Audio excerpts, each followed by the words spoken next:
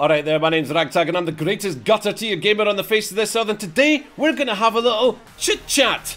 Chit-chat. Oh my god, I'm still getting over my man flu. We're gonna have a chit-chat about leaks. Pretty much to do with Apex Legends, but we're gonna talk about the good, the bad and the ugly. We'll do leaks in general as well. But before we do this, just while you're listening to me rattle away with all my symptoms and whatnot, put a comment and type what you think about video game leaks. Do you like them? Do you live for them? Do you not care about them? Do you despise them? I really want to know how you feel about them. I will tell you how I feel as well. And in fact, I'll tell you right now so that you don't call me some kind of dev arsehole licker or something like that. Because I have a very particular standpoint on them, and that is I don't care. I honestly don't care. I don't follow people who mine stuff. I don't, you know, sit and search for these articles, but the information travels towards me anyway, probably because I'm a content creator, but, you know, also these things just blow up on the internet. Don't think that they don't. I mean, you know they do. So the more credible the source, then the bigger it'll be. So when I'm sitting taking a shite and I'm looking through my Twitter timeline, that's when I tend to see it. Or on my Google customized page, you'll see Dextero will, you know, have something up like, oh, the Valk from Titanfall 2 is finally making its way to Apex Legends. And everyone starts going, oh, the Valk. Like, for me, I don't care, because if people leak this kind of stuff, the chances are that there's going to be a hefty wait time. I mean hefty? No, a lengthy wait time before you actually see that happening. So let me just talk about the reason I'm making this video. Partly because I have nothing to talk about, but also because while I was taking that shite, I was on the Twitter timeline and I saw Alex, the social media manager from Apex. I'll put the thing up somewhere over here for you. And she said that misinformation and leaking stuff from the game destroys it, because it basically puts to waste months and months of work that people have, you know, I actually can't remember exactly what she said, but you can see it there now, so you know roughly what it said. And that actually got quite a mixed response. Not, I would say mostly positive, but people were quick to point out that there is a good kind of side to people lifting stuff out from a game and putting it in the public eye. And others were also, I mean, I think this is stretching it a bit by saying they were making comments like it's the community's job to hold devs accountable and rip out their code and see what they're up to. Because I think there have been cases where people have extrapolated, that's a good word, extrapolated. I don't think I've ever put that in a sentence before, but I have now. Yeah, they've extrapolated the data that suggests there was going to be microtransactions, and that happened recently with Modern Warfare. And I did shit myself when I saw this on an article or whatever on the timeline on Twitter, where the, you know, I think they'd sorted that it was not loot boxes, what was it called? Supply drops.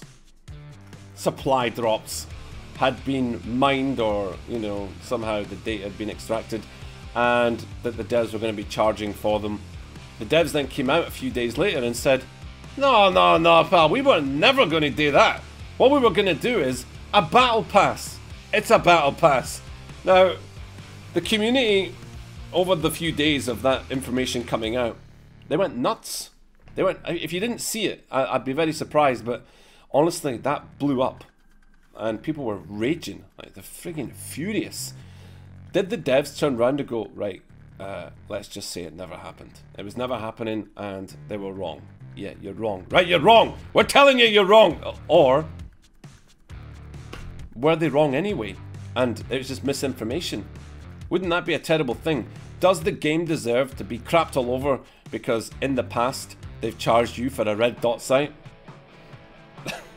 I'm a little bit salty about that one, if I'm honest. $1 for a fucking red dot site? Get the fuck out of here! Anyway, that being said, that may never have been the plan. I don't actually know if anyone knows more about this story. I want to hear about it. Make a second comment. Making 2 comments on the video is always good. I'm looking for something to read. I've been getting constipated recently. Anyway, so, you know, I need more time to read comments. That's what I'm trying to say.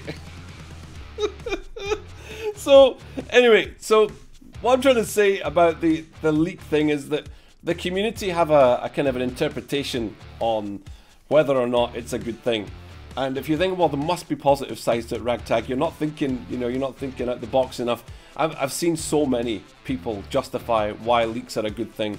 I don't feel strongly about them, by the way. I don't have a, you know, I don't sit there and think those fucking data miners, they've ruined it again. I just don't think about it, because I don't take data like that and remember it. I sit and look at it and think, well, it might be true, might be not. Maybe it's coming, maybe it's not. It's a bag of shite, who cares? That's pretty much me in a nutshell. Until I see a trailer of the stuff coming out, or there's a test realm or whatever, I'm not interested. And that's because I don't want to sit and read a data sheet about the Vault statistics when it finally comes. By the way, devs, if you're watching, I would like the Vault to come to Apex Legends. It's a friggin' awesome gun. It's like the Spitfire and a Havoc had a baby. Maybe not, but that's how it feels whenever you pull the trigger on it. Titanfall 2, friggin' awesome game, by the way. And the charge rifle was actually thought to be leaked, you know, months and months ago as well, but they threw out all the Titanfall 2 weapons and people started speculating. And what I'm trying to say is, a lot of the leaks that were coming through were just speculations. You know, people just saying, well, this is coming, this is coming. So it's quite easy to leak something or do a deep fake and get the community all riled up. And it can be damaging, I think. But here's one of the good things, right? Oh shit, I just kicked the table.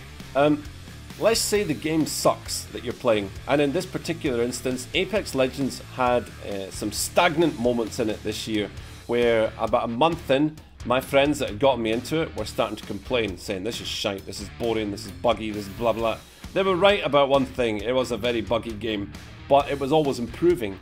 And there were moments, I think, with a month in where people had got their 1,000 kills or 5,000 kills, and I'm like, there's nothing to do. There's nothing coming, what are we doing? And Apex turned around and says, you'll get your stuff when we're ready, not before.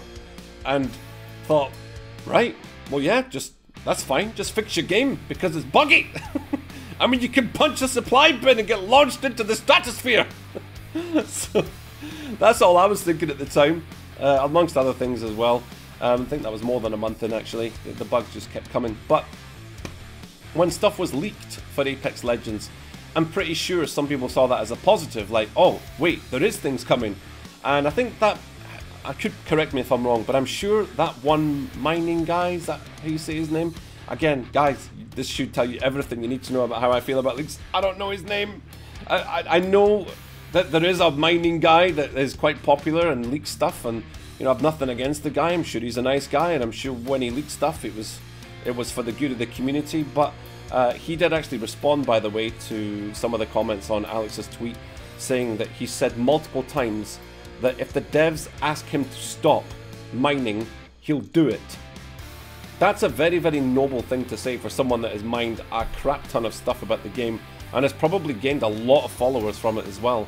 I'm not saying he's a clout chaser, by the way, I'm just saying what he's done has probably got a lot of attention for him. And that's great for him. But actually saying, I'll stop this, devs just tell me to stop and I'll stop. I thought at the time, I thought, geez, this dude is, you know, like super honest. And then the more I thought about it, I don't doubt his intentions, by the way, but if the devs did ask him to stop, could you imagine? Can you imagine how many other guys would be lining up going, oh, you don't want us to look, do you? Well, now I'm really gonna look. So, I think it's a no-win situation for the, you know, that standpoint, and that if you say, tell me to stop and I'll stop. It reminds me of Hannibal and Clarice. You know, if you'd love me, you stop. Anyway, only people who watch weird things about serial killers will know what I'm talking about right now. Yeah, I don't think that would happen. I don't think people would stop. They're gonna keep looking. So, yeah, I think his initial sort of reasonings were because the game was in a place where everyone was moaning about it, and it was like, well, let's see what's coming out, let's see what's happening. And there were some decent leaks about stuff coming up, and people did start to talk about the game. Now, the problem is, were the devs planning on, you know, like some kind of release timeline where they look for, I don't know, they're going to look to manage the servers when people start joining the game again for this new content? Are they worried that they're not going to get as big an influx? The hype isn't going to be enough. They're not going to get talked about enough on social media if the stuff comes out 3 or 4 months before they planned. The stuff that comes out might not be of the quality that they're looking to release, you know, like there may be some animations pulled out, or, you know, low quality JPEGs, or, you know, like information that's wrong, statistics about the gun. People start panicking, thinking, oh, fuck this game then. If that gun comes out, then I'm out of here. So, same could it be. I just sort of started to laugh because of the charge rifle. In Titanfall 2, when we were back playing that, I do remember people saying, imagine, you know, if this was an Apex Legends, Jesus Christ, this thing takes down Titans! Imagine what it could do to a player! Quite a lot, apparently, is the answer. Quite a lot. Even with the nerfs, by the way, it's still a really powerful gun. I really like it. I honestly really do like the charge rifle. Anyway, so, where are we, by the way? Oh, we're at the 10-minute marker. Terrific.